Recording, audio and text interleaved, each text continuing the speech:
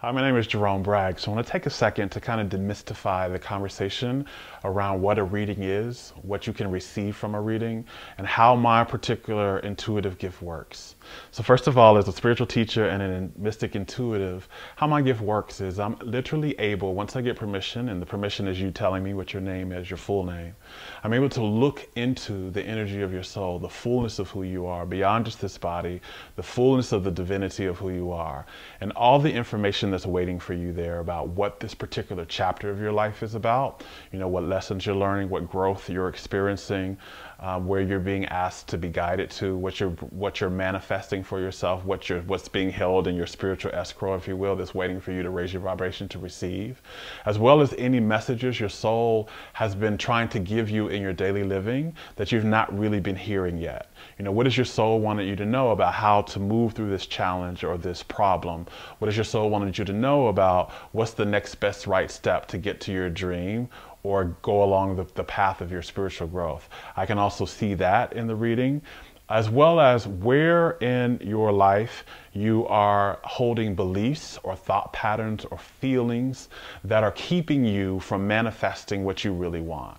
Those things kind of light up for me, almost like Christmas lights, when I'm able to connect in with you and able to see, if you want a relationship, you say you're ready for the love of your dreams. I can see in the energy of your soul where you may be holding a belief that you're not worthy enough for that relationship, and that's why the person that you've been wanting has not been showing up.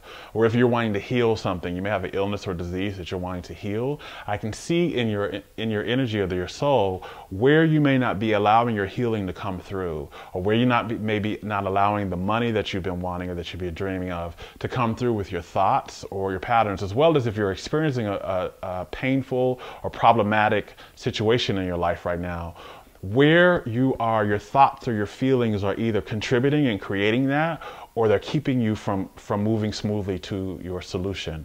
So that's kind of what happens in a reading. I'm able to see all those things and I relay those things to you. In addition to that, I'm also able to hear messages in the reading from your angels and your guides or your loved ones who have crossed over. Any messages they may have for you about your spiritual development, they may just want to say they love you and that they're okay, or anything they may want you to know at this point of time. I'm also able to hear that, and I'm able to relay that to you. There's nothing you need to bring to a reading except for yourself and any questions you may have. And there's no topic that's off limits. We can talk about relationships. We can talk about health and wellness. We can talk about business and money. We can talk about sex and sexuality. There's nothing off limits. You can talk about anything. And it's basically just you, me, and spirit helping you get the breakthrough that you want on any topic you want. Readings are 30 seconds long.